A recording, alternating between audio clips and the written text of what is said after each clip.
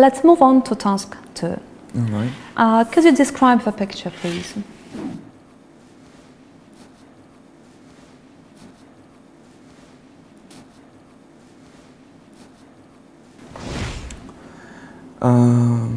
In the picture I can see 3 girls, and they are reading something. I think it could be a magazine or some book. Yes. Is that all? Yes. That's Okay. Now I'm going to ask you 3 questions. all right. Do you think the girls are studying or reading for pleasure? Why?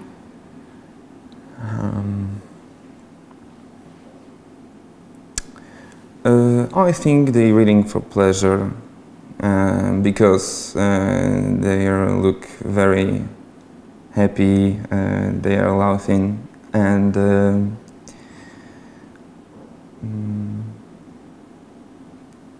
yes, I think learning it's not so funny. Yes. Okay. What kind of magazines do you like reading? Generally, I don't like reading magazines. Why? It's boring, and that's all. Okay. Tell me about a book or an article you read recently.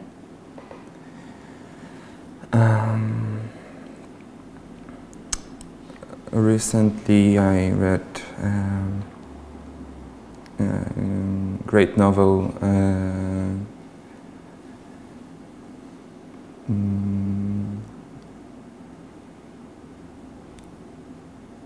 by Mr. Brown, Da Vinci Code, and it was really interesting because there is a lot of secrets and mysterious, and yes, it was very involved. Yes. Okay. Is that all? Yes, that's all. Thank you.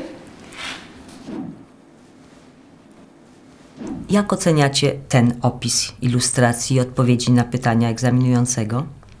Uczeń nie określił miejsca, w którym znajdują się osoby na ilustracji, a opis pozostałych elementów był niepełny.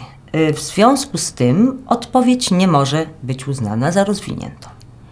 Jeśli chodzi o dalszą część zadania, to odpowiedzi na pytania pierwsze i trzecie zostały rozwinięte w zadowalającym stopniu, ale co z odpowiedzią na drugie pytanie? Uczeń powiedział: I don't like reading magazines, it's boring.